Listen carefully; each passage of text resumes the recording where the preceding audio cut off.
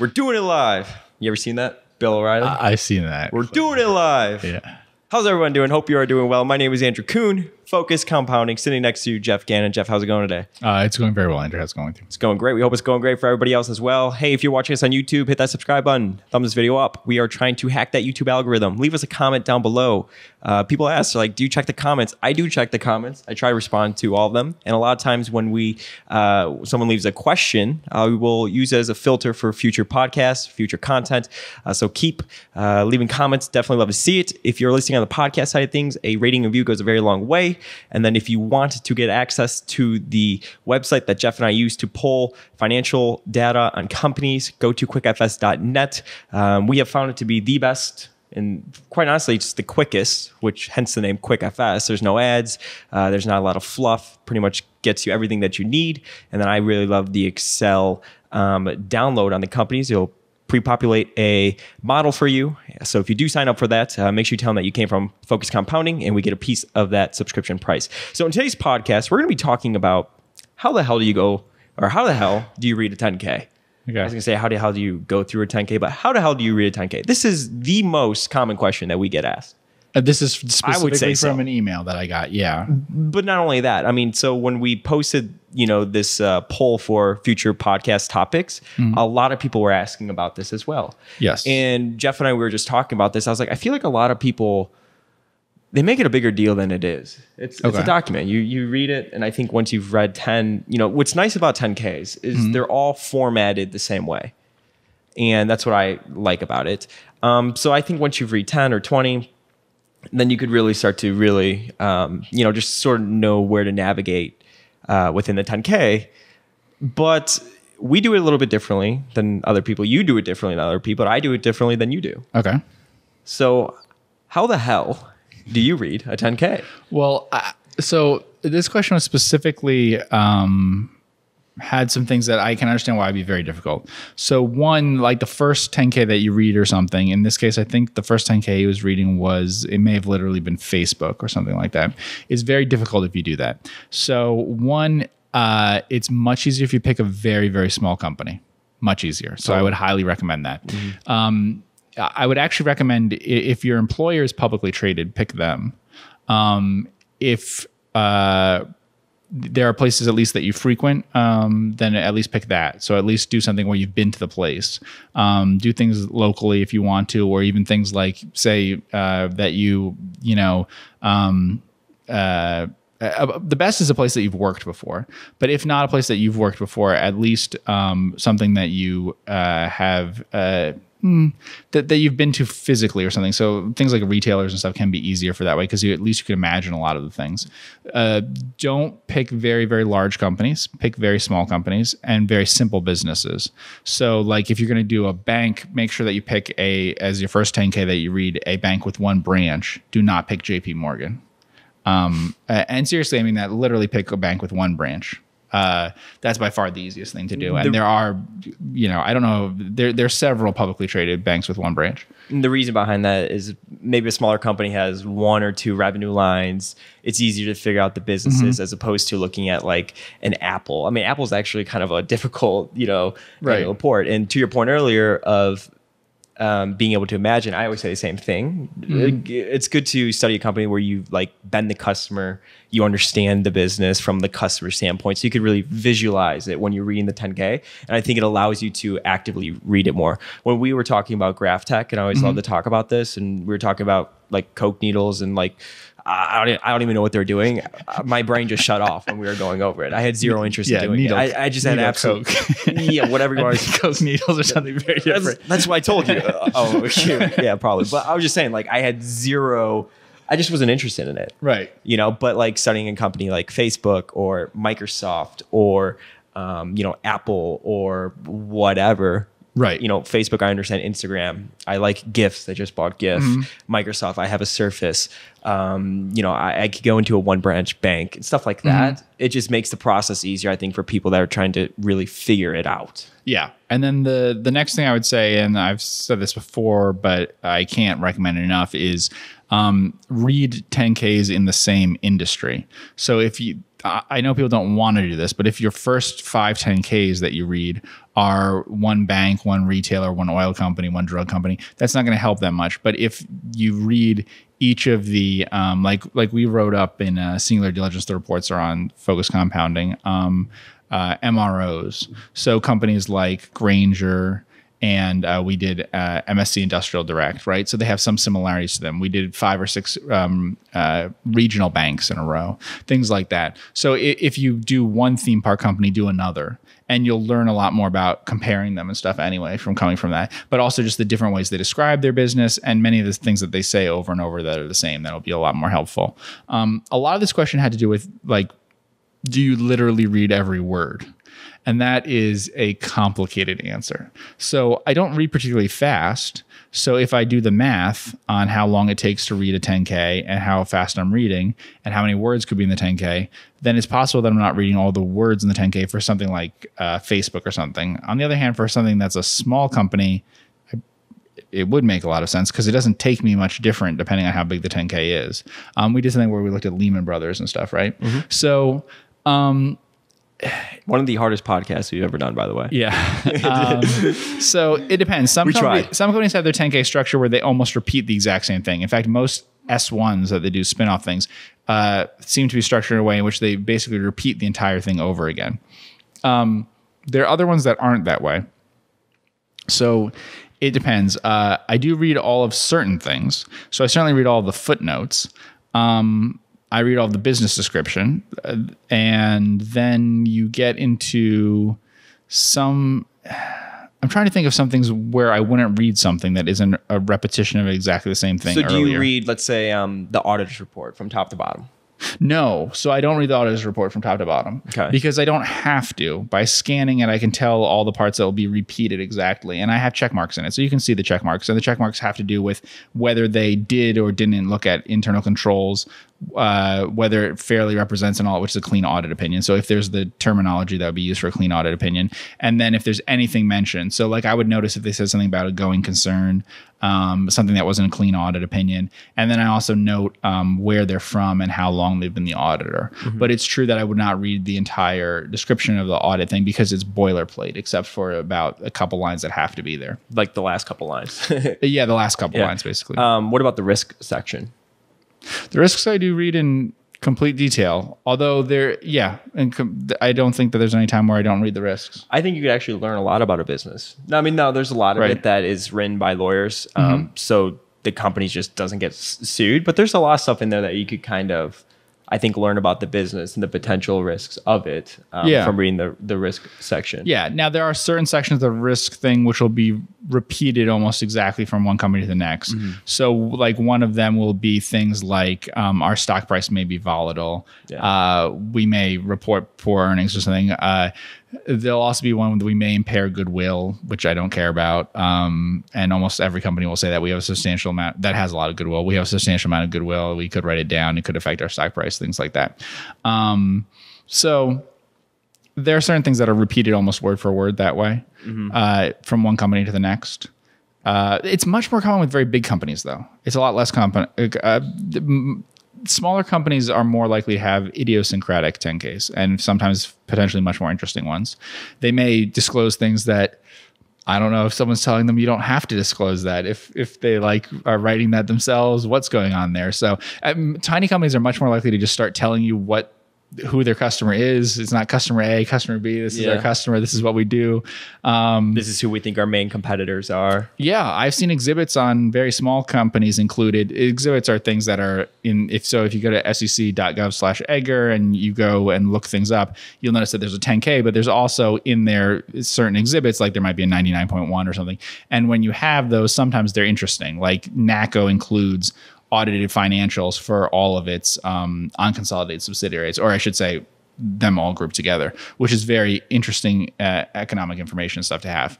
And for other companies, it might just be things like investor presentations and things. But I've seen ones that are they didn't remove confidential information from them.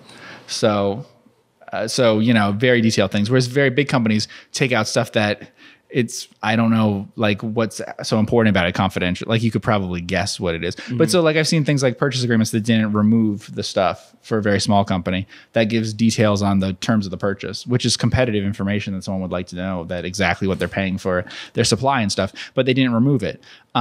So that happens with very small companies. Sometimes you can find interesting things in there. You know what's interesting? So Geoff actually came up with this topic, and I don't know if you saw, but this weekend I actually tweeted out a video from Buffett from maybe the 80s. Okay. Of somebody asked him, how do you read a 10K? All right. And he gave some pretty good explanation. And he was talking about how, they don't really care about like all the pictures and the graphs and everything like that. But one thing I thought was interesting was he said that he's like, I'm just trying to get the figures. I'm just trying to get the facts.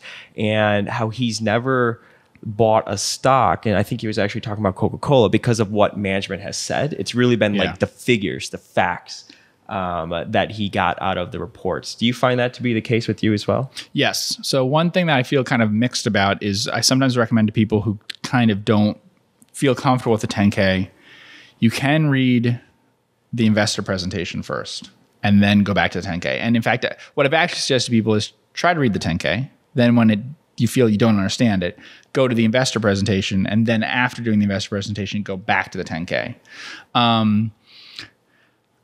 I think management's very important. I think I, on this podcast, give the impression that I don't care that much about management stuff. And this is in the MD&A section. Yeah. But I generally, why a 10K is so useful is because you're getting information much less through the way that management would present it. There's a lot more figures and things in there, like you were saying, and just disclosures in there that isn't how management would present it. And sometimes interesting things, the reverse of what you'd expect. I've read things in the risk section which actually made me like the company a lot more. They're trying to warn you away, like don't invest in our stock or whatever, but they actually are saying things that are pretty interesting that way. Investor presentations are tricky. And I like using the 10K without investor presentations a lot more. Whenever possible, I try to read the 10K. I mean, whenever possible, which for me is rare, I like to read the 10K when I don't even know the stock price.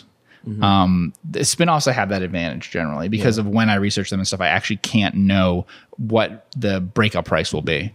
So I like those a lot. But I really don't read the investor presentation first. That's something that I strongly don't do. And unfortunately, for a lot of people, I notice that they read the investor presentation and don't read the 10K. The 10K is very, very important. Occasionally, there's information that I need outside the 10K, but with a really good investment idea, sometimes 80% of it can be just from reading the 10K. You don't need anything else. So, and I've said this before on the podcast, and every time I kind of say it, I don't know if you necessarily agree with me, All right. but I know other investors because I talk to a lot. I mean, probably more beginner and stuff, like my DMs on Twitter and stuff like that. I think you have like an incredible ability to read a 10K and get the story out of it. Every single stock has a story. I know what you're saying. Business. Yeah. You know what I'm saying? But you just do. And I don't know if that comes from, just from looking at so many different companies or so many different situations or what, but you just have a good ability where to some people, they can look at a 10K and it's boilerplate. Like, okay, well, where do I go from here? This is dry. Right. How do I know this is a good investment? How do I know this is, you know what I'm saying? But you have this ability just to like go out of left field and then you pull this story effectively out of the 10K. So I don't know, how do you cultivate that? How do you... I mean, you know what I'm saying?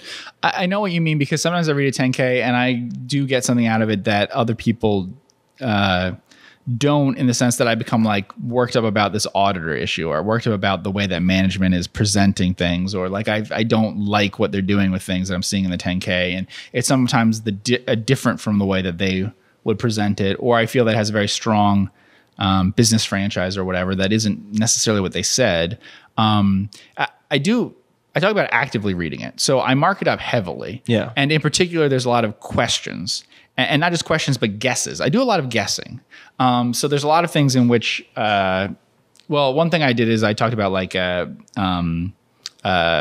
forget what you call it exactly, but it's a Fermi calculation type thing, a guess, however you would do it, an estimate, which is that if you have a bunch of different guesses, the best that you can do, and you factor them together, your overall guess that you'll have is likely to not be as far off as someone might think. So as an example, I look at, they have certain things about employees and this and that and the other thing. And I start to guess things about, well, how many employees would you need per customer and stuff. And so some of these numbers, you can figure out the ratios, And so I do calculations on that. Like, so just as an example, there's certain standard things that you do all the time. You do like R&D as a percent of sales, but R&D as a percent of gross profit, I think sometimes is more useful. Things like how much R&D is being spent per employee in it. So I'm trying to figure out stuff like that. Like if I do the math and go, I've done it for some companies, and it's $45,000 per employee that they say is involved in R&D.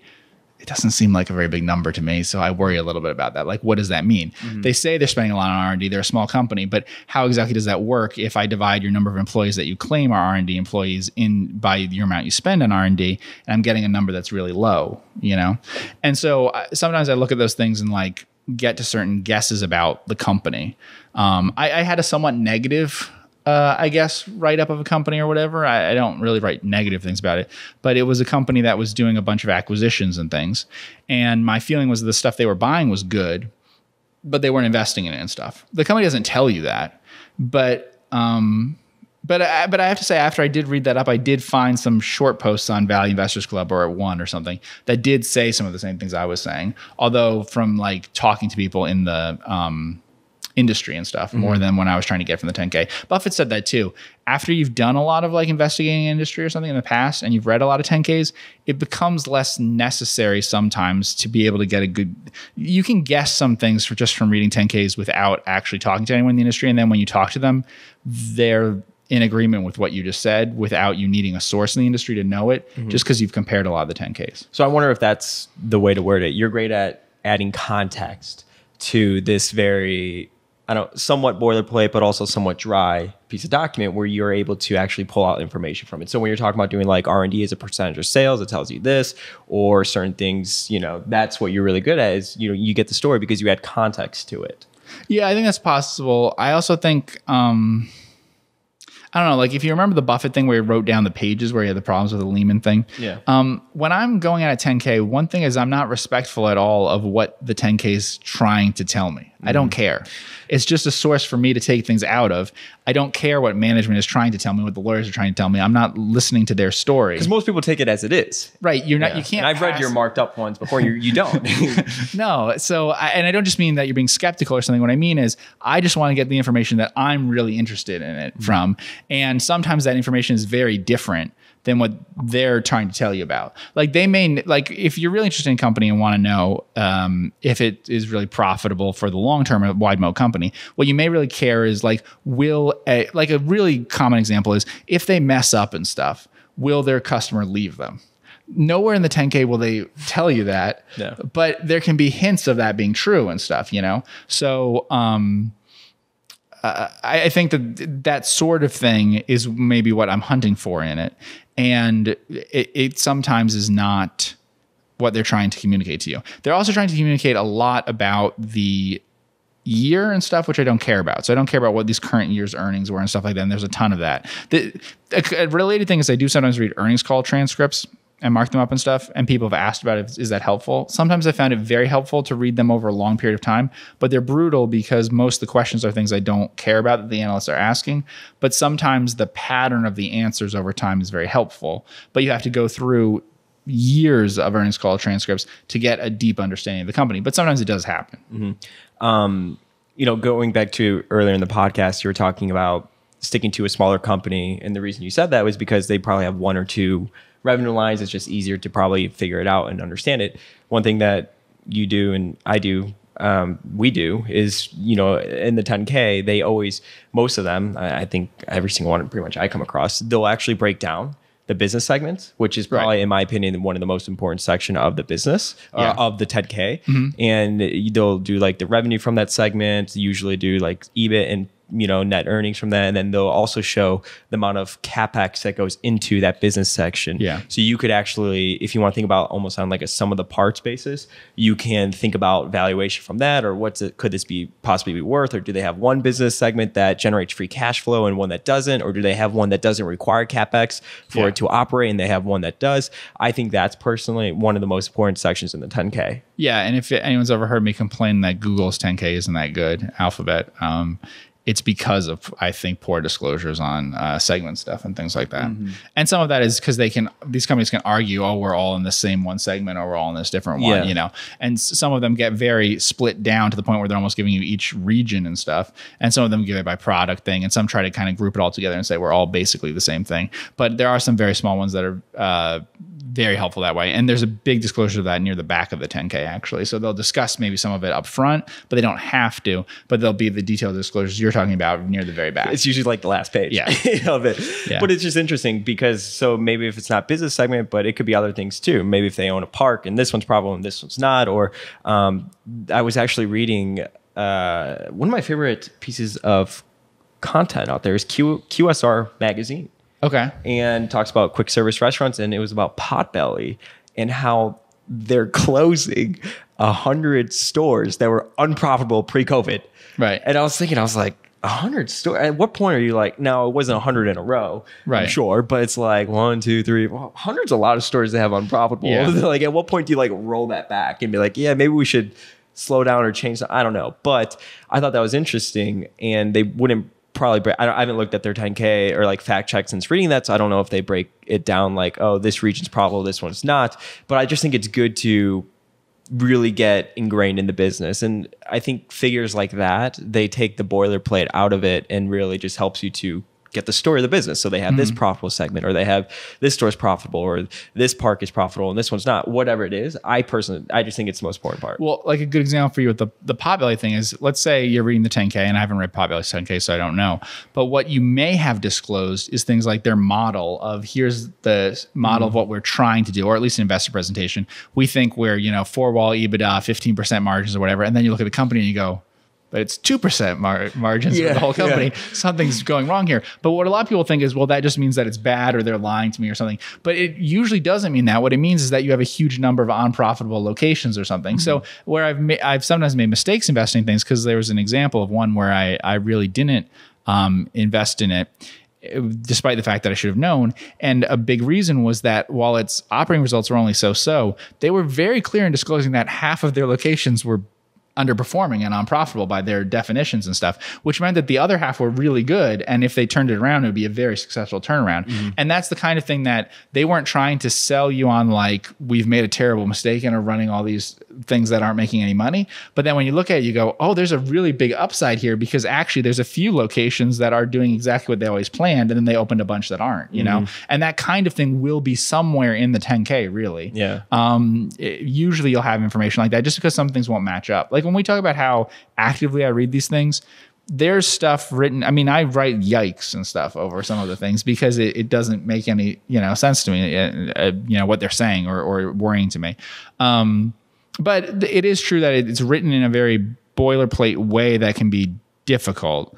Like was a Chinese fraud. I mean, it's acknowledged to be a fraud and stuff now. And it had an interesting one because it had... Is this the coffee company? No. This is That'd been good clickbait. It was called Sino Forest, I think. Something like that. So it had a disclosure, just a normal disclosure about receivables. And in the disclosure, if you carefully read what it says, is basically, we don't get paid. I mean, receivables happen when we try to collect a payment and they don't pay us. There are things, if you carefully break down the language of what they were saying, it was pretty awful what they were saying. And it's not the normal thing that you would see listed there. So the notes to the financials are more important than almost anything else in it. And yet it's true that when I look through it, for instance, like a depreciation schedule kind of thing, where it's just telling me that there are, like, for instance, straight line depreciation over a certain amount of years, it's usually going to be the same. So I'm used to seeing vehicles are depreciated over the X number of years. So if they say 5 years for a vehicle, I think, okay, that's normal. If they say 40 years for a building, that's normal. If I see unusual items there, then that really stands out to me. And there may be disclosures about like how much fully depreciated stuff we have and things like that. And that can sometimes give me theories. Like on one time I saw that and it kind of piqued my interest. And so I looked up tax information on this company, on their land records. And I realized that they had clearly built a building and claimed it was an improvement.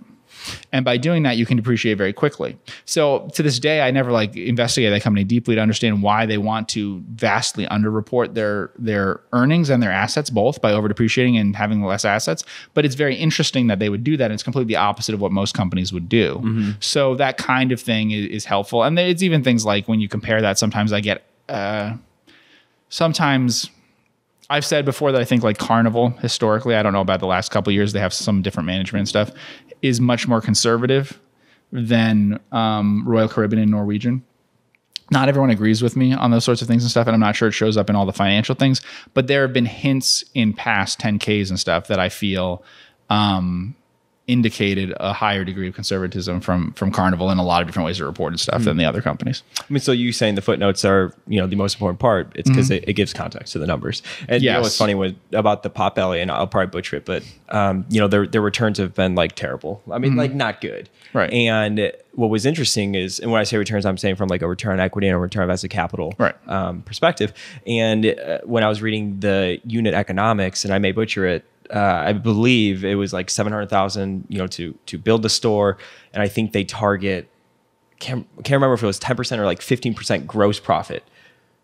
It was like it was low, when you did not counting for like operating expenses and SG&A and everything like that. And I was like, But then upon learning that they have 100 unprofitable stores, it kind of for me like solidified like, oh, okay, I can understand why this company, the unit economics are poorly. And I may have butchered it, but I know it was very low. Because they were talking about from a gross perspective, and it surprised me. And then I read that they were they had a bunch of unprofitable stores, so I just thought that was kind of interesting, and that's some stuff I think you could pick up, just because you say you're looking at their the gross profit or the operating profit on the whole business, and then it may be poor, and then you could figure out why, to sort of add context to that. It's because you actually go and study whether it's the business segment or the unit economics or whatever, and it just I guess ties it all together. Yeah, if you're not going to read, if you feel like you can't read a 10K or whatever it might be, the thing that you might want to spend a ton of time dissecting in great detail is the business description and competition and possibly risks, or at least the risks that aren't totally generic. And you'll quickly learn by looking at a bunch of 10Ks what risks are totally generic. If they say there may be a financial crisis and it may affect the availability of credit and stuff, which I've seen including companies which had not drawn on their credit lines for 10 years. They've left that information in there. Or now that there's COVID, that's going to be in there. Yeah, sure. So not those things, but if you pay attention to the risks of like our customer concentration is high, or we rely on one source of supply or whatever, but also the things that we don't rely on those. So the business thing and the competition thing are the most important, but you have to get very good at parsing out the very specific words that they use. And I mention that sometimes, like it's very important when a company does not indicate that the industry is highly competitive, or does not say that others have much greater financial resources than them and things like that. It's a lot more. So if they say something like the industry is fairly consolidated and competition is generally on basis other than price or something, that would be very, very interesting and suggest it has very strong competitive position, because it will almost always say highly fragmented and highly competitive with low barriers to entry. Yeah. I thought I was going to say we compete on price or something like that. But like, it's little words like that. But I think you pick up on that just from, reading a bunch of different companies and stuff. Yeah. And there have been some where the company basically says, I think at some point Tandy says we're not aware of any company that competes across although we have many competitors that have sections of it, compete with parts of our business, that no competitor is as broad across our entire product line, and that many of our customers are our competitors and competitors are our customers or something like that, which is incredibly unusual thing for them to say. But even things like when I talk about ad agencies having high retention rates or something, let's say you didn't know that and you look in the 10K, some ad agency 10Ks will say things like, that there's no contract. I mean, that not that there's no contract, but that you can terminate on like 15 or 30 days notice or something incredibly short. And yet retention tends to be very high. And if you get something like that, that's very impressive because it's not usually how business things work, that it's so easy to terminate them, but then almost no one quits. And there'll be information about that somewhere, you know, in the 10K for a lot of them. But it is very complicated. If you tried to pick up Omnicom's 10K or any of the big ad agencies, it would just be so confusing about what exactly they even do. You know, they're going to talk about like, you know, entire sections of their things that are corporate communications things. They're not even going to use the word advertising for half of the 10K, you know, and you're not even sure exactly what they're talking about. So I think you want to focus on things that if you know some businesses really well, the best thing to do is to know that business and then try to read their 10K based on what you already know. And the easiest one is if you have an employer who's publicly traded. But if not, then at least do other ones that you know something about them and how they work. Because then you can sort of learn how a 10K works because you already know what the business is and how that works, even if it's something that you just use as a customer. And you said earlier about using the 10K in accordance with using an investor presentation. Sometimes they give out a lot more about the business as well in the investor presentation. They may flat out say, we believe 70% of our revenue is reoccurring. Yeah. And it's like, wow, that paints the picture. Thank you very much. You know, stuff you could pick up on stuff like that. I think it's very, very useful. The only thing I would caution for people, I think that if you're having trouble with the 10K, read the investor presentation first, then the 10K. It will make it a lot easier. But when analyzing a company, I don't read the investor presentation first. And the reason I don't is that I don't want to it would be possible for management to frame too much of what I'm about to see in the 10K and to describe it away, you know, to describe to me why they don't actually need to use much R&D or something before letting me figure that fact out and then, you know, work back from there. So I do think that, especially when you're starting out and stuff, yes, you can read the investor presentation first. Look, if you're having trouble with the 10Ks, get the other stuff, the Value Investors Club write-up of it, or the Corner Berkshire and Fairfax thread, or the investor presentation, or all of it together and put all that stuff, especially Investor Day presentation that they do, like if they do once a year or something, and then use that stuff before you go into the 10K. The other thing is for the average person listening to this, I do read the proxy statement, the 10Q, and the 10K. Some people will lose their minds if they have to read both a 10Q and a 10K. There is actually sometimes enough different disclosure between a 10Q and a 10K to interest me, but you're repeating so much of it that it'll drive some people crazy and stuff. And likewise, there's some stuff in the proxy statement that's kind of not going to be that interesting to people. But I do look at all three of them. Yeah.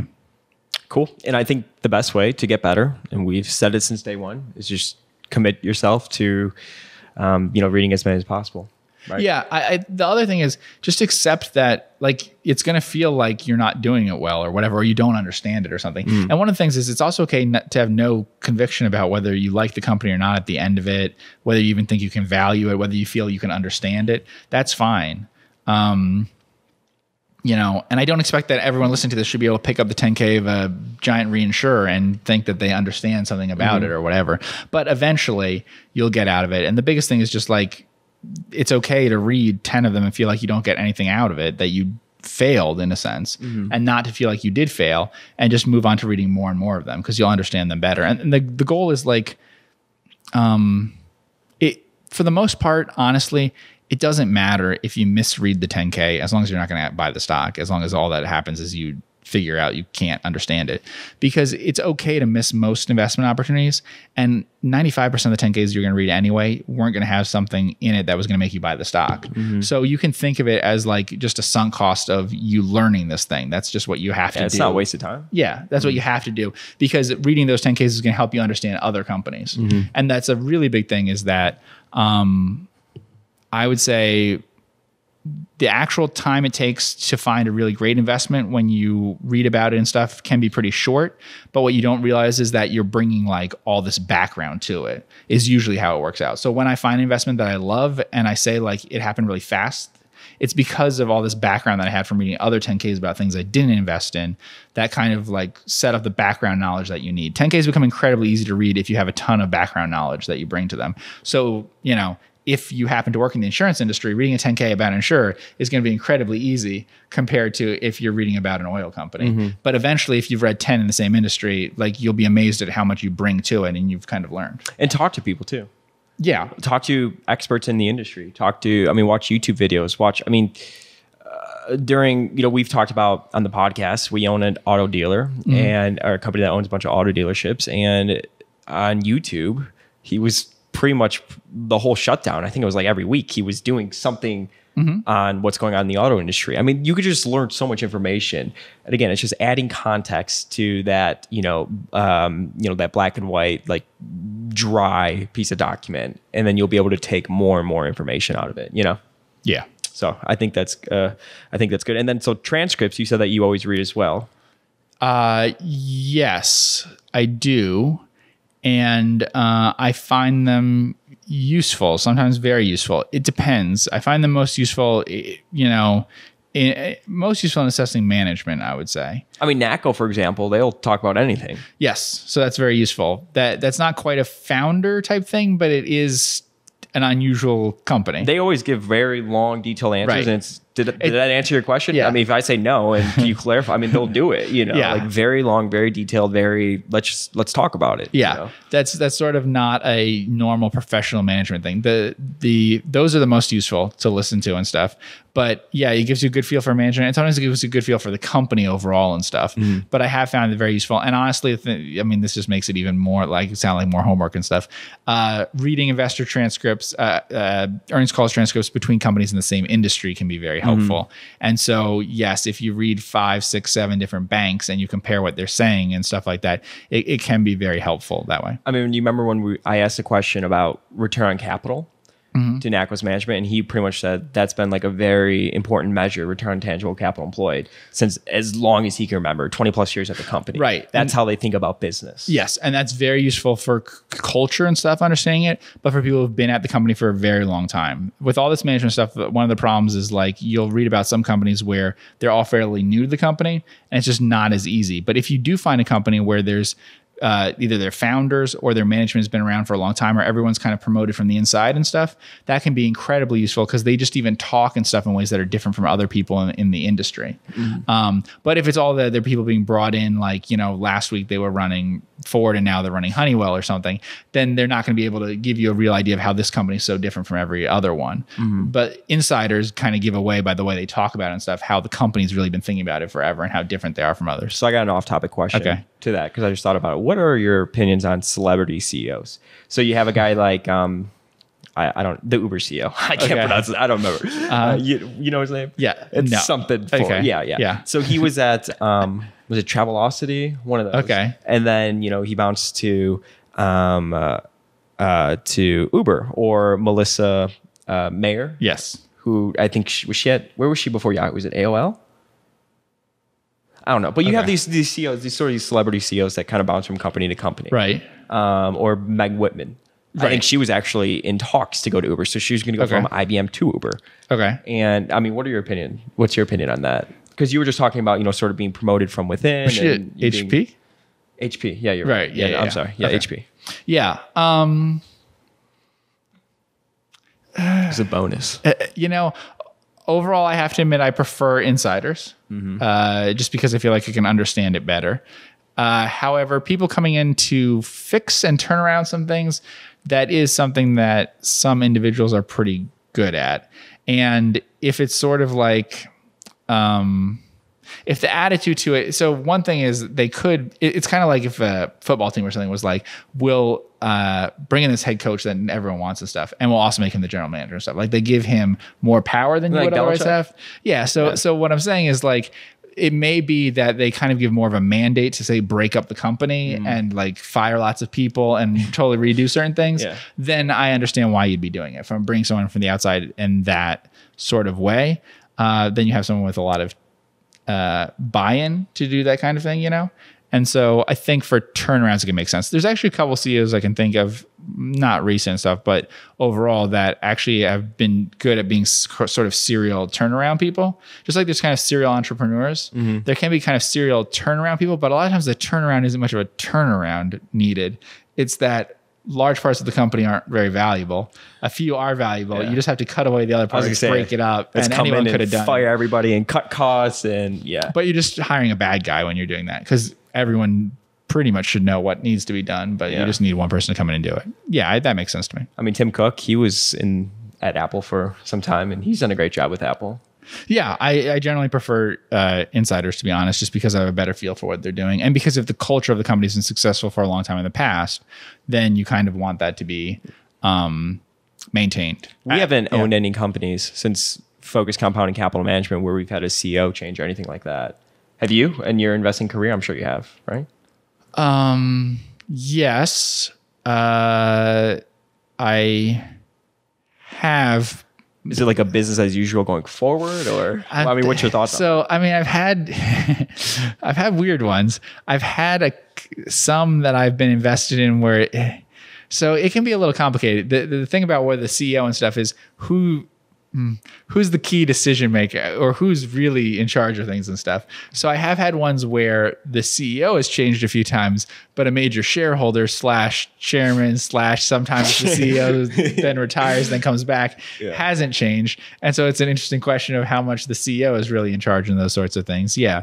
And I think I mentioned to you before that there've been a couple of UK companies where two different UK companies where I didn't invest in them and stuff because they brought in a chairman who was a lot more powerful and they kind of wanted to shake things up. And I kind of like the CEO. And the UK is a little different that way than the US. Often they have sometimes they have a stronger chairman and a weaker CEO compared to the US. So I didn't do those. It's an interesting problem when that happens. I got to say, we don't have a lot of those. And that's even been a problem for things like Buffett and stuff at some of the companies that he's been investing in. I don't know if you've read a lot of the background, but even things like how he had to get involved in stuff with Coke and things like that. It can be very tough. I mean, would you look for a CEO that's been in the industry or, I mean, obviously. So to be honest, the managements I've had the most success with had minimal and sometimes very minimal knowledge of the industry before they got involved with the business. They just were very good business people and they wanted to run a business. And because running a business and building a business from scratch, that's totally different. I mean, there's build to sell guys, right? There's like entrepreneurs. I'm more of a startup, build to sell, pass it on. Then there's sort of these seasoned CEOs that are different, like you see it all the time, especially in the microcap space. So you could see CEO changes because it's like, okay, we took this company from 0 to $1 billion and now it's time to go from $1 billion to a gazillion. Let's bring in someone new to do it. You know what I'm saying? Like you sometimes see that. Yeah. The ones I've had tremendous success with, to be honest, are people doing a second career. Even we've talked recently about some banks and things. In each case, they're people who had a long-term could have been close to retirement age in some cases, basically, and decided, I'm going to take a bunch of my relationships that I have around here and start my own bank. And the same sort of thing in other stuff that I've seen actually quite a few times. I mean, even when I mentioned things like Activision, that was not someone who I would call much of a video game related person. I mentioned J&J Snack Foods. I think he bought that out of bankruptcy to do it. I don't know that he had much concern specifically with food stuff as much as here was an opportunity to take a business and run it.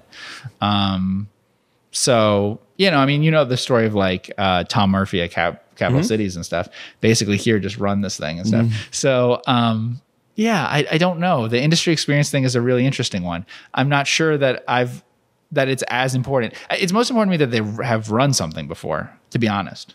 Yeah. The ones that scare me the most is a management thing where it wasn't an operational job. So if you want to know, I mean, this is unfair and stuff, but if you appoint someone, if I was invested in a company and stuff, and then I'm hearing that their general counsel or their head of HR or something is now going to be in charge, I get very, very worried with that kind of thing. But if it was the head of a major business unit or whatever, then that's a totally different story. What about Todd Combs and Geico? That's a bizarre one. Yeah. We were talking about that the other day. I don't know what to make of that one. I didn't know what to make of it at the time. I feel like it'd be a tough job, like running that and then being an investor and, Yeah, it seems to me that It's not like he's just sitting there investing the float all day. I mean, you're the CEO. You're having to deal with a bunch of stuff. It seems to me like, even when Geico had someone who was in charge of the investments there and then someone who was in charge of operations, the underwriting part, they were completely separated out. And there's several insurers where that's true, where the investment part is very important, but the investment person is only a co-chairman or something usually. You know, they're the chief investment officer, but they're not actually just running the whole thing. That one was strange to me, and I don't know if that's like I assume it's like a temporary thing. That's because they had some personnel problem where they couldn't appoint either person. That would be a logical choice. So I don't know why that happened exactly. I was surprised that we didn't hear about that at all at the annual meeting. That no one. Well, because that was that left like a question mark over my head. I was like, wait, what? The only thing I've ever heard Buffett say about it basically is, you know, no, we're not hoping that that's a long term. Yeah.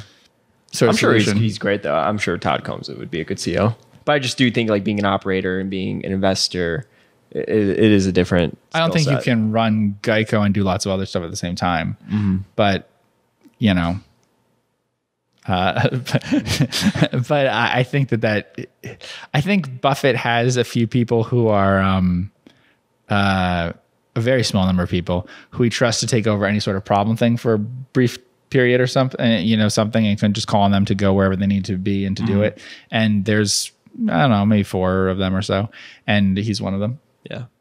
Cool. Well, I thought that was interesting. Well, we went down a few different rabbit holes, but that's what makes podcasting the best. Bonus on, I don't know, management and stuff like that. What do we do there? Yeah, that was cool. Well, I want to thank everybody so much for tuning in with Geoff and myself. Hit that subscribe button, thumbs this video up. If you want to support us, a rating review goes a very long way. And then if you want to use the website that we use to pull all the financial information, go to quickfs.net. Be sure to sign up. It's $35 a month. Well worth it, in my opinion. Everybody else that has joined has said it's worth it as well. I'm not just selling you on it, even though we do get a affiliation, I guess, commission every time that you do pay your monthly subscription if you tell them that you came from Focus Compounding. I want to thank everybody so much for tuning in with Geoff and myself, and we will see you in the next podcast.